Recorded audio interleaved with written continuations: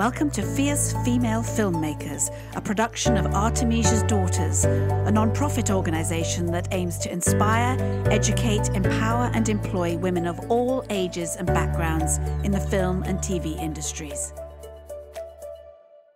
Hello. Today, my guest on Fierce Female Filmmakers is Emma Butt. She is a dubbing mixer, an ADR recordist, and a sound designer. And we're going to hear all about those jobs and her life. Emma, welcome. Hello. Thanks for having me. I'm very excited. Well, thank you so much for joining us. And I'm just fascinated by the world of sound. It's one of my favorite things to put into my films. It's another language. It's another layer of creativity that you can help tell the story without dialogue, without music, and underscores the action and the story. Tell me a little bit about how you came. When did you wake up one day and say, I'm going to be a sound designer? I'm sure it didn't quite happen like that, but how did you get started? So I grew up in Ireland, which is obviously a very Catholic country. And as part of that, it meant that we were always in church choirs. We were always involved in the church in some way. And so I grew up really into music. And I was part of my school choir and my church choir. And at one point, our school choir decided that they wanted to record a CD for charity. So we went along to this church, of course, and this guy came along with his mixing desk and his microphones. And I was just like, that is the coolest fucking thing I've ever seen. I want to do that. And I was about 15 at the time. And I knew we were kind of at that point where we had to make a decision about what we were going to do at university or college, as we call it back in Ireland. And I decided that was it. I wanted to go and study sound engineering. So I started researching universities in Dublin that I could study it at, and found somewhere, applied a year too early. And they were like, calm the feck down, wait until you're a little bit older, then come back to us. And did you have a conversation with that sound engineer that day? Did he engage with you and sort of show you a little bit about what he was doing? Because it must have been unusual for him to have a young person come over and be interested in his job. I think I was too embarrassed to ask too many questions. I think a few of us actually, were stood around and he was kind of explaining to us what he was doing and how it all worked. And actually our teacher at the time was incredible. And she explained it as well. And she explained how the whole process happened. So I think it was more from her side of things than his. But yeah, it was just, I was hooked because at the time I wanted to do something in music, which obviously hasn't ended up happening. But I knew I wasn't good enough to pursue a career as a singer. I was never, I was okay at singing, but I was never, fucking Mariah Carey or something. So I was always looking for alternatives that revolved around music, but wasn't being a singer. And this was the perfect fit. So, yeah. So you applied and they were like, too soon, go home. Calm down. And they were like, wait for a year and then apply again. So I did. And because the education system in Ireland at that time was very, very different. So third level education was free. So it just was points based on how well you did in your exams as to what course you could get into. But this university was private, so it meant you had to pay for it. And it didn't matter what you got in your exams. So all I had to do was go for an interview and they would kind of suss out if I had the passion to do it, because this was such a small university and they were a recording studio as well. So they were a working studio. So it meant you got really good experience. So I did my interview and found out that I had a place. So I didn't slack off my exams, but I didn't study as hard as I probably should have. And yeah, so I went and I did the course for 2 years, absolutely loved it. And it was great because it didn't just focus on music, it did radio and TV and film as well. And that's kind of where post-production sound came in. So we had to take like a small cartoon like Tom and Jerry, and it had no sound on it. And we had to recreate everything from scratch. And one of our other projects was we had to create a radio drama. So we had to create all the sound effects for it. We had to do all the voices, the acting, everything. And I was like, this is really cool. Like, I have an interest in this. And then about 3 months before my course was due to finish, I had the panic that I'm sure every student does, which is, oh, feck, I need to get a job and I need to get one quick. So I start applying to every single studio in Dublin, whether it was music or whether it was film or TV. And I got an interview for this post-production house. So I went along, it was just for a runner, making tea and coffee and doing, you know, whatever you had to do basically. And did the interview, I think it was like on a Monday, and they said, we'll let you know by the Friday. Friday came, hadn't heard anything. So I followed up on it. And I just sent them a really nice email and was like, you know, just want to check in, just want to see if you've made any decisions. Absolutely not a bother, you know, if you've decided to go with someone else. And lo and behold, they had hired someone else. They had hired another girl. And just that day, just after I had emailed, she had gone on her lunch break and never came back. She had decided that the job wasn't for her. So I emailed at just the right time because they called me back straight away and said, can you start on Monday? It's one of those wonderful serendipitous moments of just putting yourself forward with no expectation of the outcome. Yeah, like I couldn't believe it, but I was also a cheeky feck that day because I had pulled a sickie from university, and then I obviously get this phone call, and because they wanted me to start immediately and I still had 3 months left of my course, I had to go into the university and be like, so first I wasn't sick, so very sorry. Secondly, look, I've been offered this job and they need me to start and it would be full time. Can I finish my university course part-time for the next 3 months? And actually they were amazing. They were like, yeah, like this is what we're training you for. Yeah, of course you can. It's kind of the goal. Yes, yes. I mean, it can be difficult sometimes when you're in an academic situation, or they think you've made a commitment to being at school. I think it's tough for them too, because then, if they don't have, if say you never graduated, then they've lost a number. It becomes about numbers for them. But that was great that they understood how important that was.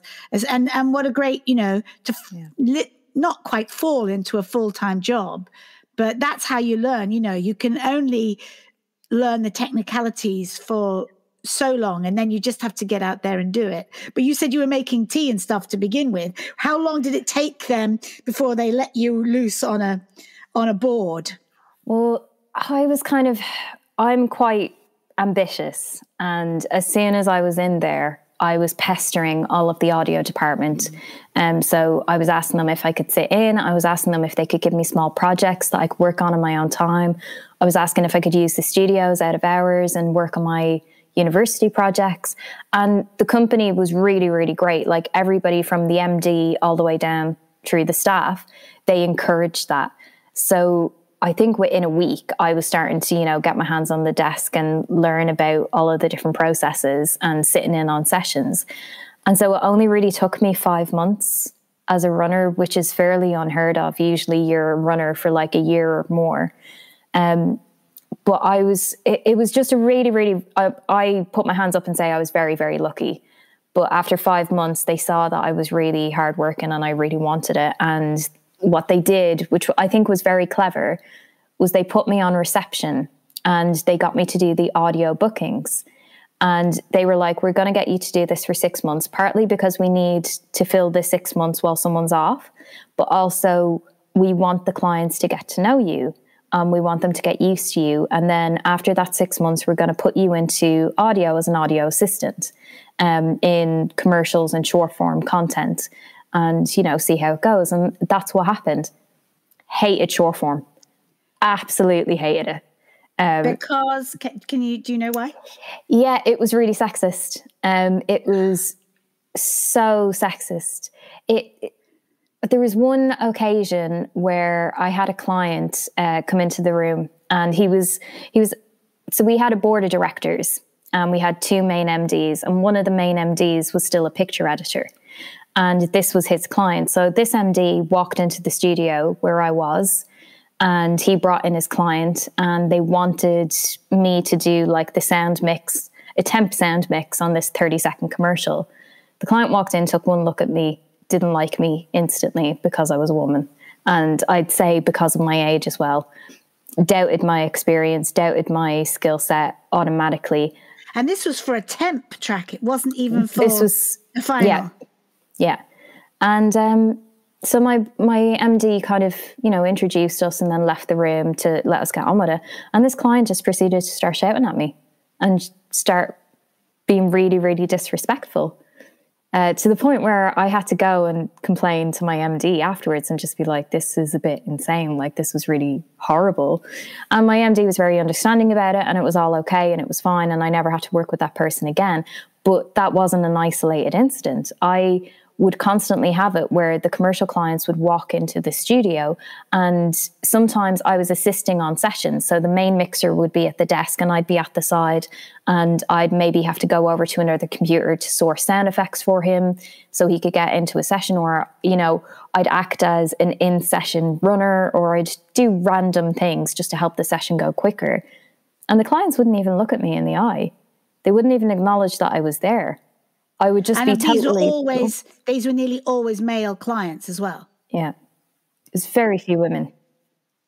And they're not, okay, let's break it down too. These are radio ads. So they're getting a radio ad, a 30-second ad to put on, that's for their brand, for their company. So they're not even creatives. They're just people wanting to spend some money to make some money. It's a mixture. So it was a mixture of creatives, and so it was usually the ad agencies and their clients who were like the brands. So it was a combination of both of them, and it would be radio and TV commercials. And it was the same across the board, no matter what it was. And then I started, the company I worked for, especially in Ireland, because the industry is so small, the companies have to be multi-faceted. So they did long form and they did short form. So they did drama, feature, animation, and then TV and radio content. And the Irish film industry is amazing. There's a lot of fantastic films that come out of Ireland. So you got caught up in that stream of feature and television. Yeah, well, eventually, because I was having such a bad experience with short form, and I knew that the long form clients were nicer and it was a better experience, I pushed my MDs and I kind of said, I want to go into that. I don't want to be in short form. I don't enjoy this. It's not for me. This is what I want to do. And I think I pestered them so much that they just wanted to shut me up. So they're just like, okay, we'll give you an opportunity. We'll see how this goes. And that's kind of what happened. I ended up staying in long form. And I remember the conversation with my MD. And at the time I was just like, I don't agree with this. I hate this. And I resented it for a very, very long time. And I actually agree with what he did now. But he said to me, I want to hire you and I want to promote you because you're a woman. And because I know that women, other women who are clients will walk into the room, they'll see you and they'll feel more at ease. And you'll be able to have conversations about things that they just can't have with the male mixers in the company. And I kind of remember leaving that meeting being like, you fecking arse. Like, how fecking dare you? You should be promoting me because I'm good. I'm the token woman but I guess he saw you as a valuable asset in that respect because of what he was talking about was the communication aspect and the empathy, the potential empathy he saw between you and the lack of it with the male clients. Oh gosh. So talk a little bit, let's break down a little bit those 3 titles that you have that are separate but connected, and which of those you do, how you do them, just so that somebody who's listening and goes, okay, well, I understand how I could get started, but break down those jobs for us. Okay, so the easiest one to start with is sound design or sound editing. So sound design, I'm actually reluctant to call myself a sound designer, because a sound designer is someone who takes a sound, no matter what that is, like a lion roar or a car going by, and they manipulate it in a way that creates a whole new sound. So it doesn't resemble what it originally was. I very rarely do that because it's such a speciality. So what I do is sound editing, which is taking sounds that are already existing and putting them into TV shows or feature films to bring a scene to life, bring the film to life. usually what happens especially in drama and feature film, I'd say about 70 to 80% of what you hear on screen is added in by the sound department. It's not recorded on the day. The dialogue, obviously, most of it is going to be from on set on the day, but everything else, like the car passes or someone even touching their face, someone, putting on their coat, that's all added in by someone like me afterwards. So sound editing is where we will take the dialogue, we'll do a pass called a dialogue edit. We'll take out any clicks or bumps or wind noise or anything that would make it sound really odd. So we clean that up. And then we start putting in the atmosphere. So if it's a scene where it's rainy or there's a storm, all of those sounds are put in by someone like me. We will also do up a Foley list, which is any sound effects that we can find. Explain Foley, which is a really specialized, fabulous job. Oh my God, they're so talented. It's unbelievable. So what we do is we find the sound effects that we can't find in our library, and we send that list to a Foley artist. Foley artists are amazing. There's a couple on Twitter that I follow, and they literally will be out walking in the street. And you know the way people leave, their rubbish on the side of the road for the bin men to come and collect, or, the council to come and get. They will go through that rubbish and they will find gems that they call Foley gems to take home and add to their Foley store. Something that will make a sound of some description that they might need in some hypothetical film situation. Yeah, absolutely. They're so clever. So if you see, I always feel bad using this reference, but it's the best one. In horror movies, if you see someone getting their head chopped off, what they do is the Foley artist will obviously have a knife or whatever, and they'll have a watermelon and they'll smash the watermelon. And they'll have literally slabs of meat, and they'll be slamming the slabs of meat on the ground. And they'll drop watermelons from a certain height to get the smash. They'll use celery for bones breaking. There's always the old video of a Foley artist using coconuts for horses' hooves. That still happens. And that's what they'll do. They'll find really clever and inventive ways of recreating sounds on screen that we just don't have the sounds for in our library. And they'll make it come to life. So if it's a horse running by from left to right on screen, they'll make it quieter and then get louder as it comes up to the screen, and then get quieter again as it goes by. And yeah, it's just really, really specialized. So that's what Foley does, which I don't do because they're just creative geniuses and I'm not that creative genius yet. But they deliver all of those sounds back to you because you've got gaps in your sound that you need to fill in. So you'll have given them the list, they'll do the list, and then you can slot those into you. This is a long process. Yeah, I think a lot of people don't realize how much work goes into sound, because if you do sound correctly, a viewer shouldn't notice. They should just feel like it's correct and it's part of the world and it's part of what they're looking at on the screen. If we don't do our job correctly, that's when people notice it, and it takes them out of that immersive experience that you should get with a TV show or a film. So it's... Yes. I also when I talk to young people, they go, how can I make a film? I'm like, you've got a phone in your hand. Yeah. You can make a film with that. But just make sure the image can be a bit grainy. It can be a bit out of focus. That could be part of the story. We'll accept that, but we won't accept dodgy sound or static or sound going in and out. Use a little body mic, use something that is for the sound. And if you can get a friend to be part of that too, that's going to sell. Or if your sound is rubbish, find some music or put these sounds in afterwards. Everybody's got access to iMovie and GarageBand. Well, I think if you have a Mac, you do. I'm not sure about PC, but I'm sure there are programs that you can get on PCs. And actually, that's the fun of it, is finding ways to expand and fill out what you've shot.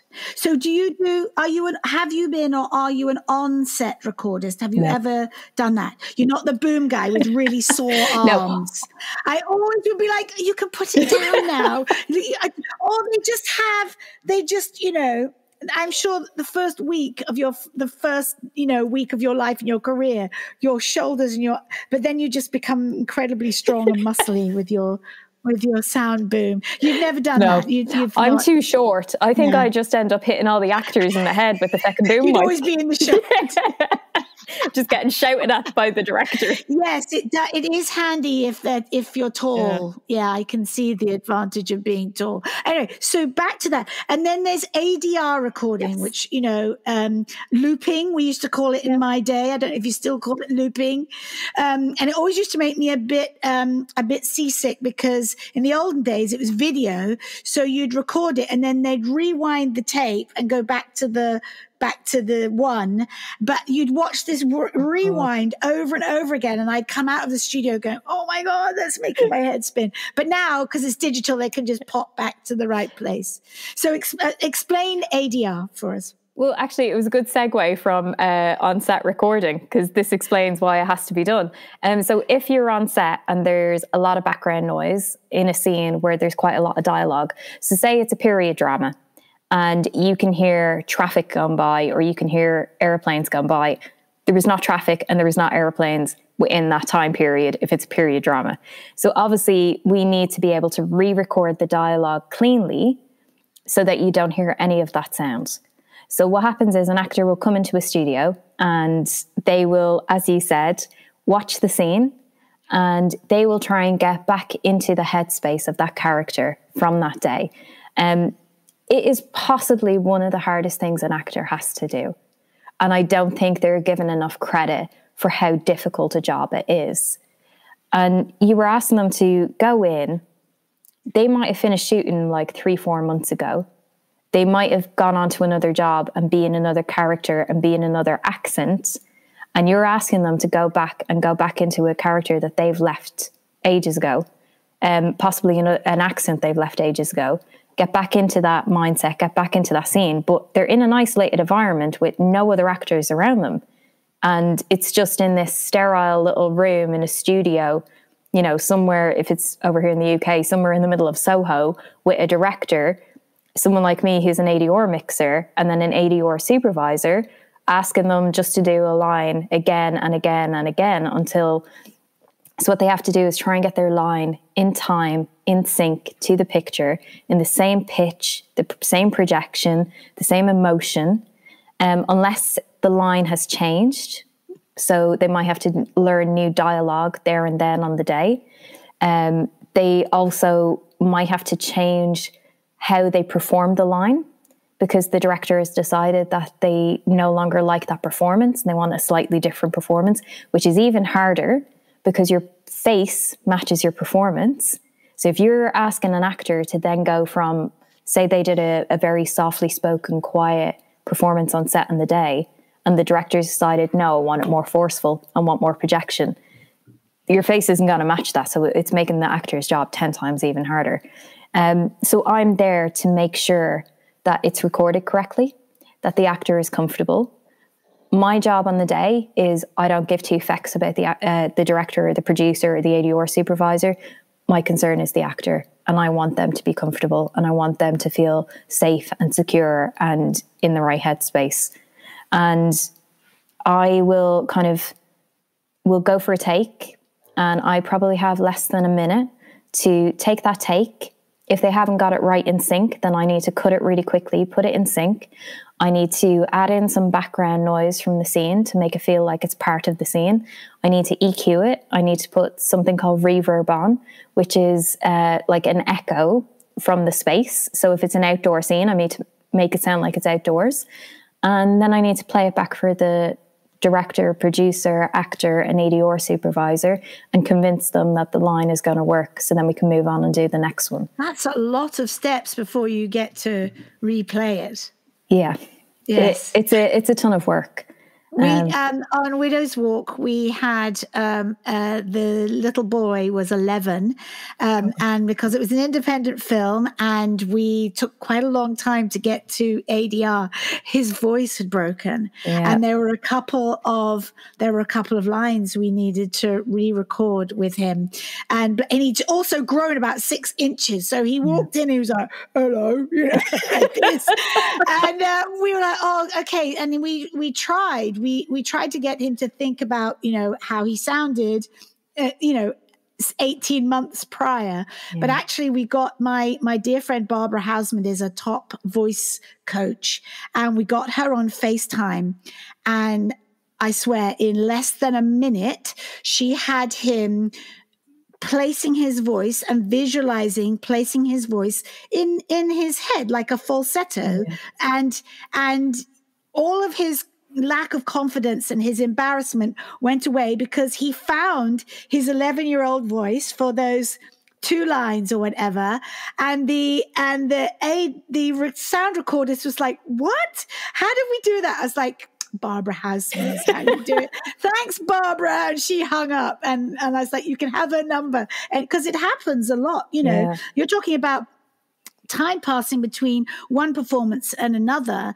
You know, there is a lot of sense memory, I think, in, you know, you see yourself, you remember the situation, you've got sort of a mental muscle memory that will take you back. But you're absolutely right to have that awareness that just jumping into it is not, it's a skill, and it can take a while to ease into it. And I now realize that I've had some very kind sound engineers and people who've been like, "That's okay, we'll just keep, you know, having a go until we get it right." Or you're having so many goes that you don't know which is the right one or whatever. But it's all part of the creative process, isn't it? And again, all these many layers and many jobs and man and woman hours that go into making up just 1 minute, 10 seconds of film. People just don't realize how far and wide and how deep the creative process and the creative input and skill is. And it's kind of one of the reasons I want to start shouting out about these jobs and these creative participations in filmmaking, because it's not just the actors, it's not just writers and directors, it's just an incredible world of creativity. And you just flick on Netflix and watch a period drama, you have no idea the depth of imagination and creativity that goes into it. And of course it's what we love about it too, isn't it? Yeah, but it's funny, like I don't know if you remember this, but when Ripper Street, the BBC drama, first came out, there were so many complaints about the sound. And because all of the actors were mumbling. Well, it was one of those situations where sound got blamed. So Ripper Street, the first series, the sound team got absolutely slated and the job got taken off them. And then it came to the company that I worked for the second series. And same thing happened to us, because nothing had changed in that no one had spoken to the actors and said, "You need to project." Because that's what was happening. They were all being very, very softly spoken on set and they weren't projecting. Part of the problem with the Mumblefest thing is that the directors, the producers, the actors, they obviously all studied the script for, you know, months, weeks in advance. They know the script, they know the dialogue inside out. So they know what they're saying. The director knows what they're saying. But you have location sound recordists sometimes that come on set and they can say, "I don't understand that. I think we need to go again." And often there may not be time because schedules are so tight on set, but also sometimes the sound recordist isn't listened to. And they're just told, "Oh no, you're just being difficult. You know, we're moving on. We don't have time. We need to get on to this next shot." And then it gets to post-production and they're like, "Oh feck, we can't understand this. We're going to have to ADR it."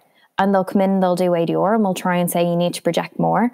And the actors will kind of fight back sometimes and say, "No, this is how I performed it." Or no one will speak up and be honest about what the issue is. And so it doesn't really get fixed. And then it gets to air and then viewers start to complain that they can't understand what's being said. And they blame sound. They say, "Oh, the dialogue isn't mixed loud enough, or the voices aren't mixed loud enough, or the sound effects are too loud in the background." And it got to the point on Ripper Street where the guys who I worked with, and girls, in my first company in Dublin, they were getting slated. They were getting named and shamed on BBC message boards. People were going onto IMDb, finding their names, then going onto these BBC message boards, putting their names up, putting links to their IMDb up, and basically just slating them off and saying, "These people are awful, they can't do their jobs." It was horrific. So how did you come back from that? Was it just, what did it within the industry, within the BBC, did they say, you know what, we have to listen to the fact that our audience can't understand the dialogue and they're not following the story? The BBC and the producers got into a tizzy then and got really panicked. And their solution to the problem was to try and do more ADR that was projected, which really didn't work. And they also decided that the sound mix was going to change. So all of the background sounds had to be brought down quite a lot and the dialogue had to be pushed up. So then the show didn't sound amazing and it ended up going to a different company the third year. And the same thing happened again, because the problem hadn't been solved. No one had gone back to the core root of the problem. And that show was difficult as well because the writer had decided that the language had to be authentic to the era. So the language is very difficult to understand, which meant that you really needed the actors to be projected and to be pronunciating everything really clearly, and that wasn't happening. So you're making me think of Christopher Nolan. I have a huge bugbear with his films.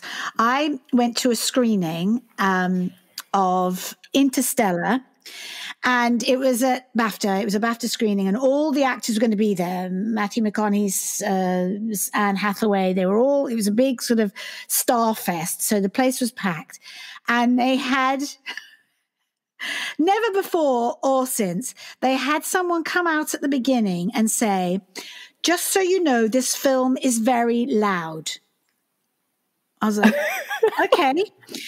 So by about 3/4 of the way in, I'm with a young filmmaker. He's come as my guest and he's like, oh, this is a masterpiece. It's a masterpiece. It's absolutely brilliant. I said, I cannot hear what the actors are saying because the sound and the music is so loud. So loud that they had to send somebody out to announce it at the beginning.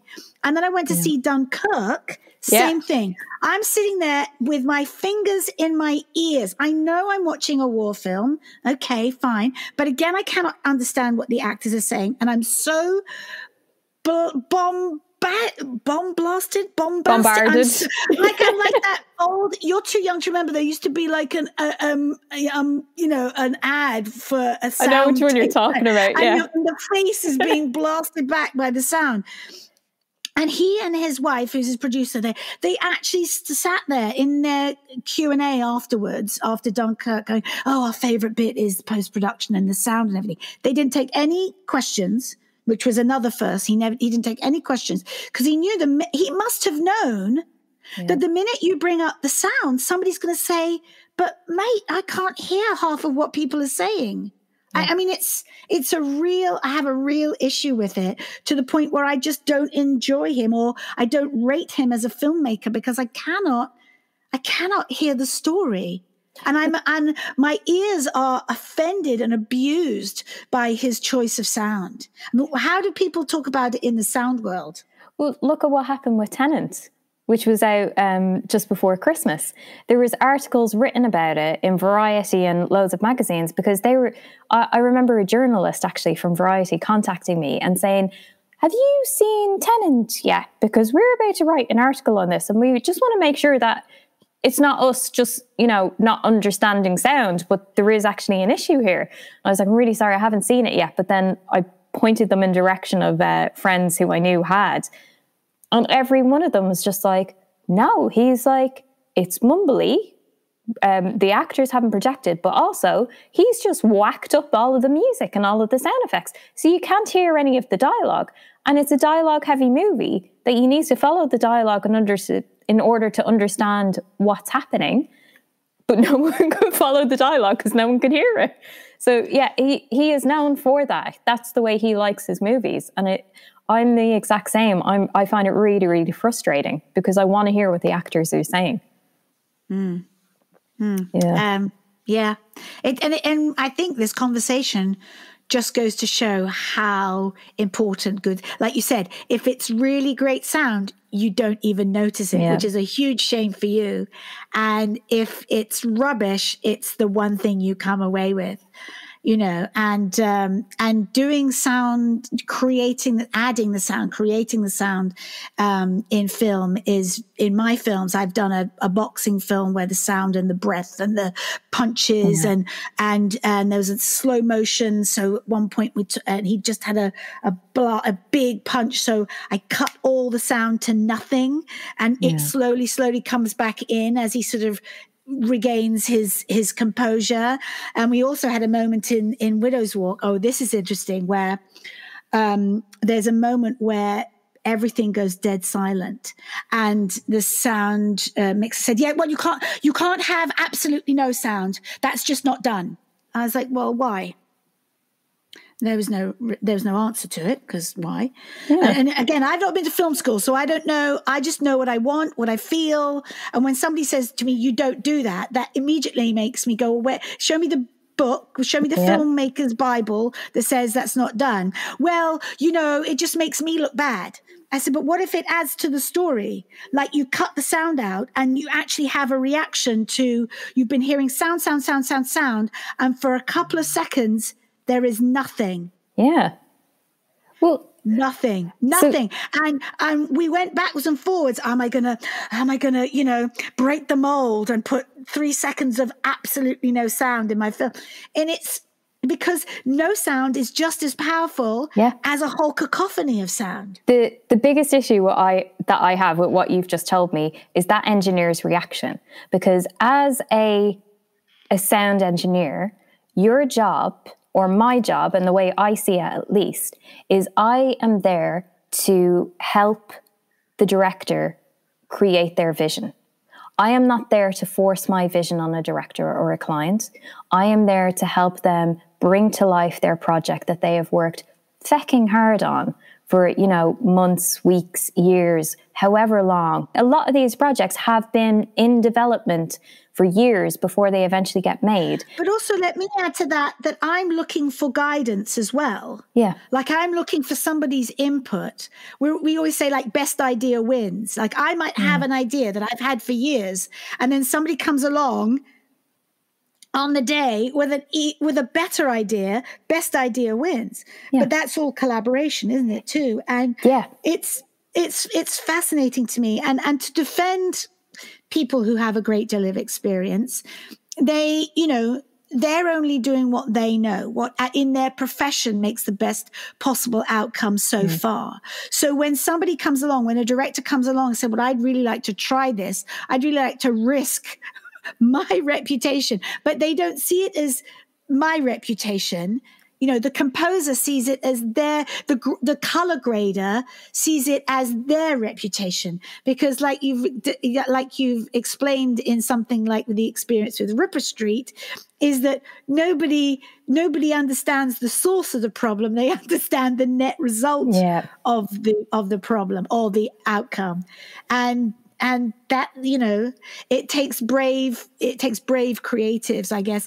And it goes also to, you know, why directors and producers hire the same people over and over, because over a period of experience and projects, you build a relationship and a language and an understanding. Oh, this director works like this. Oh, well, I love that sound designer and what we did on such and such. Why am I going to look elsewhere, further afield, when this is just great? Have you seen more women coming into your profession? Yeah, I mean, it's gradually getting better, but for a very long, I have to say, randomly, the company that I worked for in Ireland had very good gender diversity.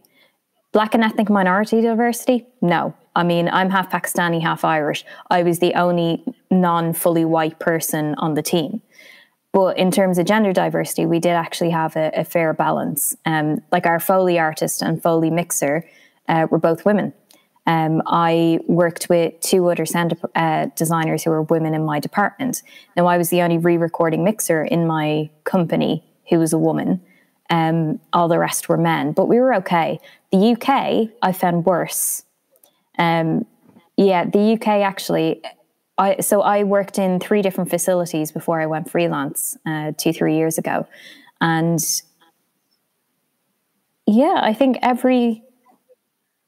Every facility that I worked in, I was the only woman in the sound team. Wow. Yeah. And that's common across the board. You see, going back to your story about being in your choir and having music, it also sort of feeds into my whole thing about how little credit and little importance is given to the creative arts in school. Yeah. Like, you might not end up being a professional flute player, but if you learn the flute and you learn scales and you learn to read music and you get to be in a school orchestra, or you learn to sing hymns and, you know, sing at the carol service, all of that stuff, or learn a Shakespeare monologue because, you know, you're in a play.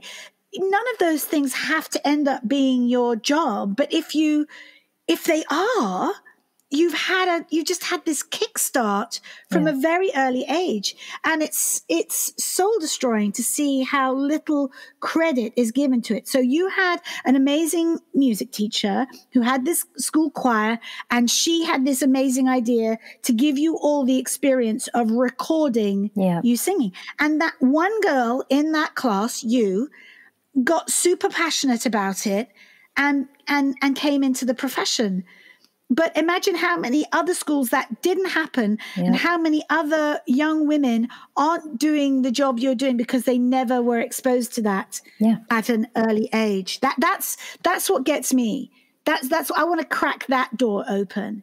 Like, even if you got a chink of it, if you got a moment of it, that you saw there was a job there, that there was a profession, and you could earn your living and pay your rent and work with some amazing people and turn on your television and go, yeah, I did that. Yeah. I made that raindrop. You know, I made that. That's, you know. But I think you've hit the nail on the head. And this is, so I mentor a lot. And I used to mentor a lot with the Media Trust, which they have a mentoringship program called Hidden Talent. Oh God, I can't remember the name of it, but they have a really good mentoring program. We'll find it and put it in your listings. Yes. And what they do is they help kids from disadvantaged backgrounds. So they maybe haven't gone to university. They have maybe had mental health problems. Some of them have been in prison. But the whole point of it is they want to have a job in the creative industry, and they just need that help getting there. And through mentoring those kids, what I've seen about the education system is that their career guidance counselors, their teachers, everybody push them into safe careers. Like they kind of tell them, well, you want to be a doctor, or you want to be a banker, or you want to have like a stable job that will definitely pay your wage. But the problem is, like, the film and TV industry, especially here in the UK, and I think in America and, you know, a lot of Europe as well now, it is a multi-billion-pound industry. It has a ton of jobs. There are so many options for kids that they could be doing something to have that creative outlet, but that also pays their bills and gives them an incredible career and a really good life. But they're being denied those options because the way that they're not being exposed to it. Absolutely. And they're being forced down this garden path of a safe career that they ultimately end up hating and end up, you know, resenting later on in life, and they feel like they've missed out on something. And you do see, I'm starting to see it a lot now, where people are then getting to their 30s and retraining and entering the industry at a later point in life, and actually finding it more difficult to progress in their careers because they're seen as older, and companies don't want to take a risk on them because they are older, but also they feel disrespectful offering them a very, very low wage, which is a whole other issue that I don't think we could even begin to crack today.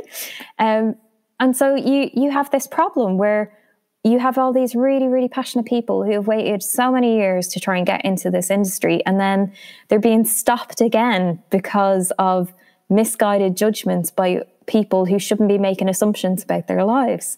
It's like, just give them the opportunity. And that's another thing that we talk about at Artemisia's Daughters. We go, you know, we want to encourage all women of all ages, because, you know, what you're also talking about is women who may have had a career in their 20s, have children, children grow up, 18 years later, they're like, right, now I've had not just 10 years, 15 years experience professionally before children, I've also had life experience woven into that. And now I'm ready to come back and they're at a loss to where to even start. And retraining or, mentoring, finding somebody who will take a punt on them. You're right. It's almost more challenging than being fresh out of university or a training program. And a lot of skill sets go sideways. Like you could argue that my being an actress, I've moved sideways to being a director, and I'm using, and a writer, I'm using so many of those skills. And I think a lot of what we're coming up with, speaking to you and speaking to the other women on this podcast, is that a lot of times, and it stands more for women than for men, is that we have to do it for ourselves. You have to have a deep-seated, unerring passion. You said, I'm quite ambitious, and you didn't say it with any apology. I am quite ambitious, which men don't have to say. Men want the job, they go for it. I mean, I'm being very general, but being ambitious as a woman is not considered an attractive thing. No, absolutely. And I've been accused of that. Pushy, ambitious, she knows what she wants. Well, good for her. Guess what? She's probably going to get it. But it's not how we treat our young women. And it's really, it's a shame that we have to be more forceful just to be in the same place as the men are. But then you also have the issue of, so I get this so much, and it's part of the reason why I'm freelance. So I stand up for myself, which men do constantly. They have no issue with, defending themselves if there's an unfair situation. When I do it, I get told that I am cutting off my nose to spite myself. I'm being difficult. Oh, I love the difficult line. I get branded that all the time. That I am being outspoken, that I should just be quiet, that I should keep my opinions to myself. All of this. And I speak out a lot about diversity and about inclusion. And this is probably the best example of this. So Netflix recently, they announced that they were doing a panel on DAWs. So it's basically a piece of equipment that we use in audio. And it was about like different techniques. So we use a piece of software called Pro Tools, and that's a DAW. So there's other ones like, Reaper and Logic, and GarageBand would be a DAW. And they decided that they were going to hold this panel for all of the sound engineers, sent out an invite. The whole panel was men. There was no women. Now, this is a company who has said that they are investing millions in diversity and inclusion schemes to make sure that they are representing everybody equally, not just on screen, but off screen. I bet you they didn't even notice that it was all men. They just went down the line and invited the first 10 names, top names they could get to say yes. Well, some of it was in-house. Some of it was their in-house staff, and some of it was external people. And it was organised by men. And I got the invite and I responded to them and I said, are you kidding me? And I obviously was very polite in my email, but I said, this isn't okay. There should be women on this panel. This is not reflective of a company that has said that they are investing millions into being diverse. I didn't get a response, but thankfully I'm a persistent little fecker and I'm stubborn. And I knew people quite high up in Netflix because I've had conversations with them about diversity. And I contacted them and I called them out publicly on social media as well. And I deliberately did that because I knew that certain people would see it and they would get in contact, which is what happened.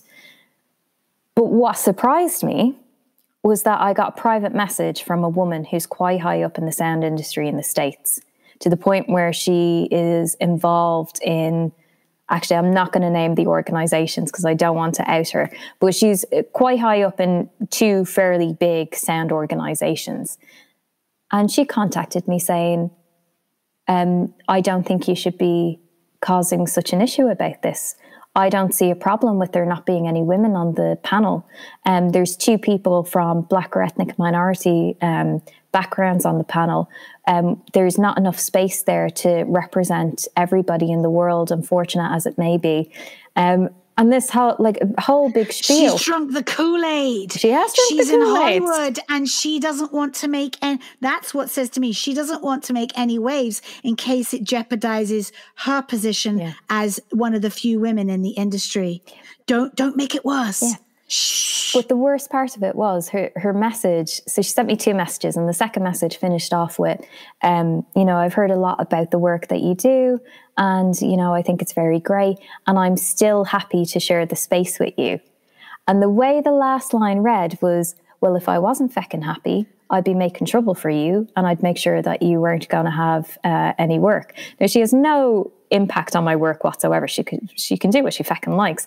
But I just thought, wow, this is coming from another woman. And part of me was surprised, and part of me was like, yeah, I know that this is going to happen.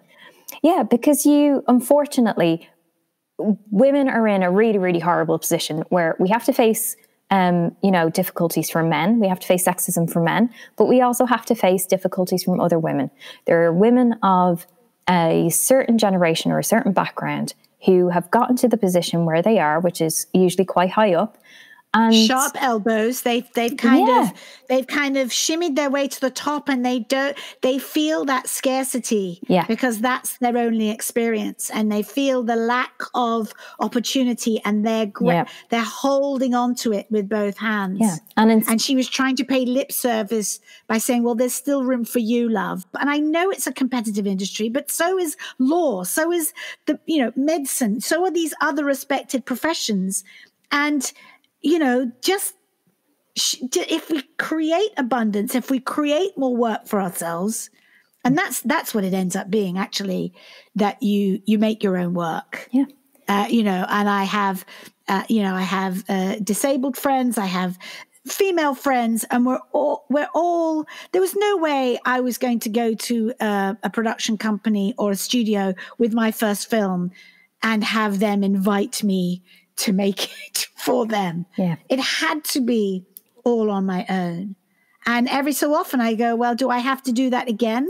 Or do I have to keep Yes, I have to keep creating my own opportunities. And you obviously do, because bottom line, Emma, you're obviously really good at your job.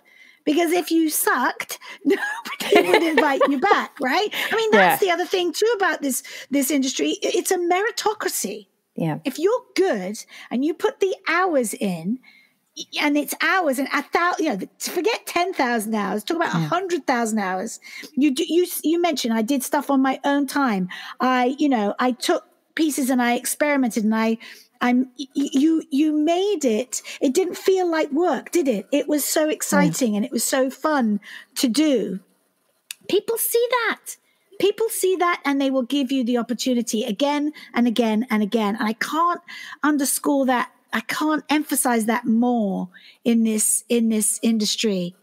But the pressure that I feel when I look at the industry and I look at my male counterparts, there's 10 times more pressure on me to not feck up than there is on them. And I have seen men in the industry. I had this conversation with a male colleague before, and he was like, oh, I don't agree with this. And I was like, well, and he's actually an ally. And I totally believe that he just doesn't see it because he's got his blinkers on. But I kind of said, as a woman, I cannot feck up, because if I feck up, that's it. I will not get another opportunity. That'll be me blacklisted from that particular client or that particular post-production facility, and I won't get hired again. Whereas if I was a bloke, that wouldn't happen. They'd just be like, oh, yeah, you kind of cocked that one up, but we'll hire him again anyways. We'll give him another shot. Because they might mix them. You hear it about directors too, that men can make a mediocre film or a film that doesn't do well at the box office, but a woman makes one bad, isn't the director of the Twilight series, I think. Catherine Hardwicke. Yes. Yeah. She's like a classic example of that. One of the biggest grossing franchises of its time.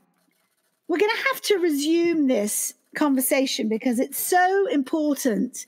And now that you're one of the daughters, one of Artemisia's daughters, you're in the fam. And love it. It's been absolutely fascinating to hear you speak, and but also to enjoy your successes, because I think your point of view, your outlook is absolutely spot on. And again, if anybody listening to this could go, that's kind of what it takes, I might have to tap into some of that too. I think it's very inspiring. Well, thank you. I don't know if I totally agree with that, but well, you can't see it. You're not supposed to see it. You're supposed to be modest and I know self-deprecating Irish is, this is where it all comes out. I know, but you got that going for you as well. So it's just really marvelous, Emma. Thank you so much. Thank you, and we'll put all of your links to your work and your IMDb. Fierce Female Filmmakers is a production of Artemisia's Daughters.